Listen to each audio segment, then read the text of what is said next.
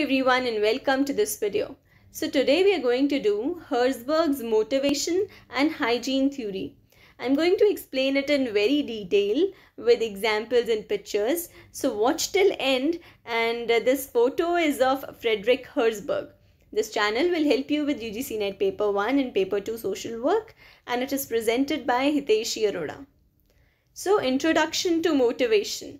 Motivation is one of the most important factors in affecting human behavior and performance. The level of motivation an individual or team exerted in their work task can affect all the aspects of organization's performance. Now, Herzberg's two-factor theory. Frederick Herzberg's well-known two-factor theory was designed in the year 1959.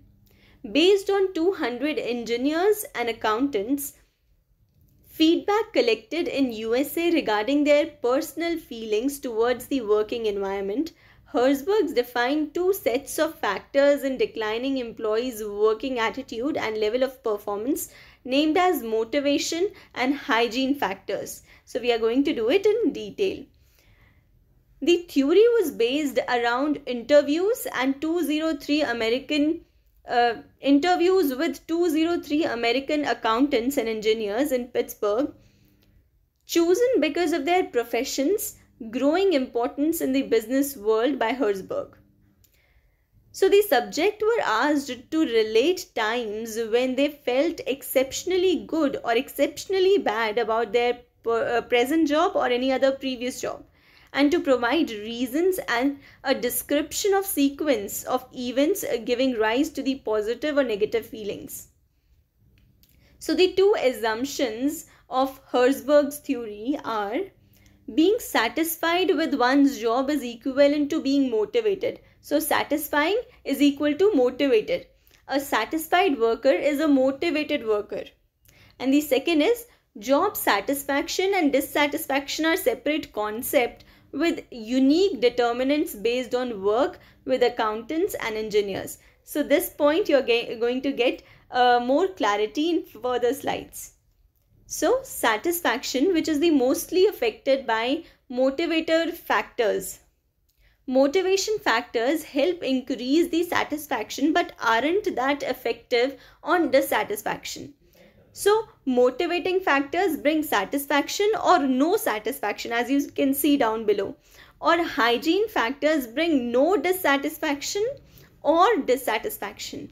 So dissatisfaction is the result of the hygiene factors, and these factors, if absent or inadequate, causes dissatisfaction, but their presence has little effect on long-term satisfaction.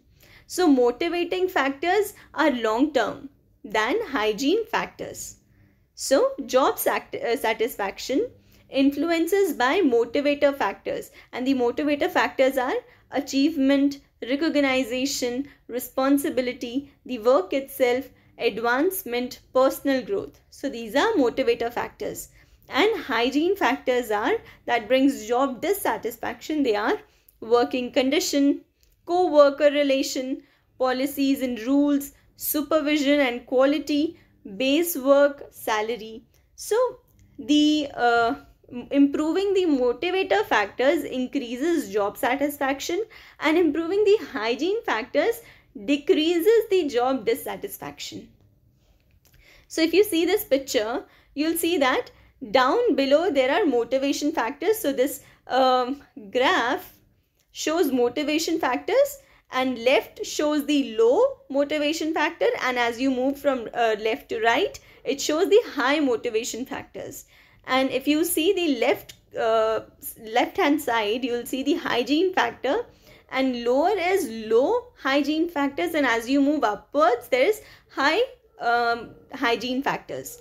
So if motivation is low, the first part of the graph, if the motivation is low and the hygiene is high, then employees consider their job as a good place to stay at, but not motivated. Job for them is merely a way to pay bills.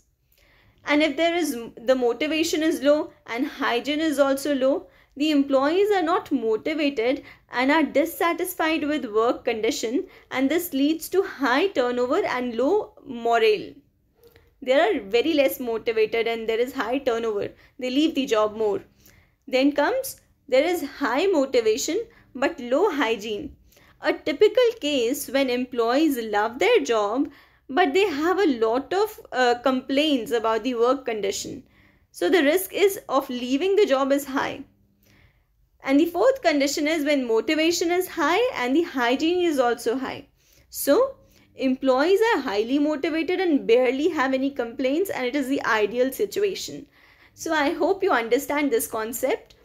And if you find this video of some value, please like and subscribe and share with your friends whom you find it would be beneficial to. And press the bell icon so you get the updates as soon as I post the video. Thank you so much.